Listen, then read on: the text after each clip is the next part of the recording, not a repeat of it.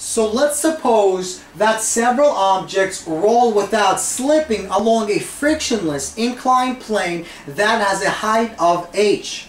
Now, if each object has identical mass and begins and ends at the same exact position along our inclined plane, we want to answer the following question.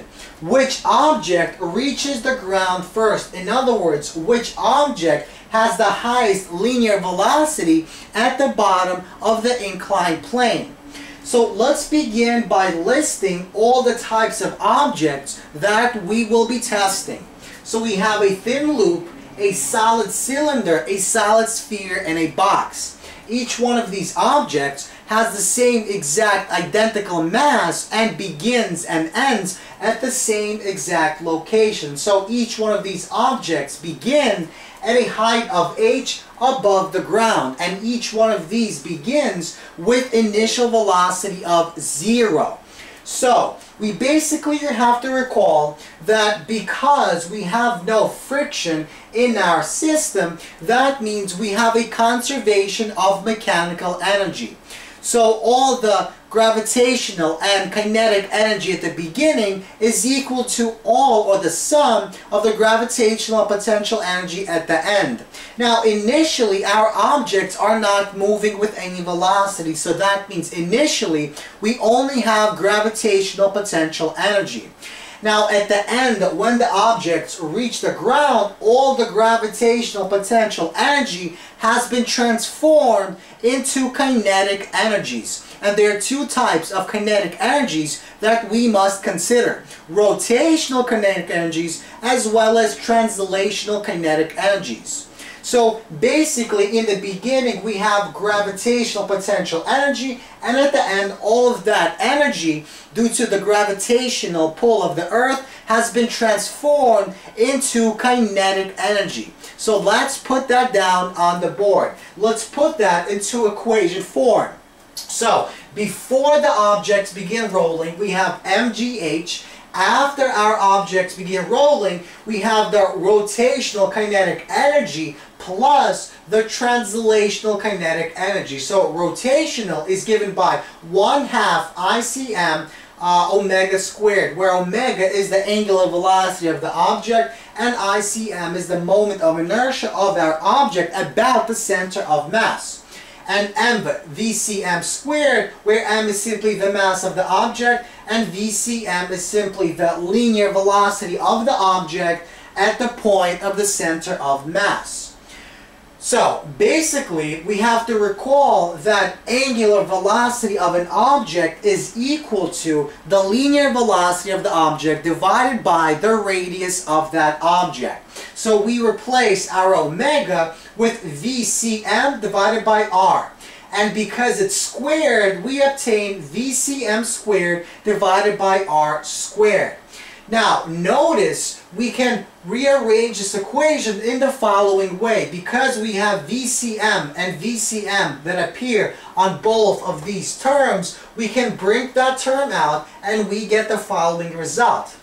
And now we can solve for the velocity at the bottom of our inclined plane, and we get the velocity is equal to the square root of mgh divided by this entire term, because we bring it over to the left side. So we get mgh divided by our moment about the center of mass divided by 2r squared plus m divided by 2. And the whole thing is square rooted. So now we have to use this equation to calculate what the final velocity of each object is at the bottom.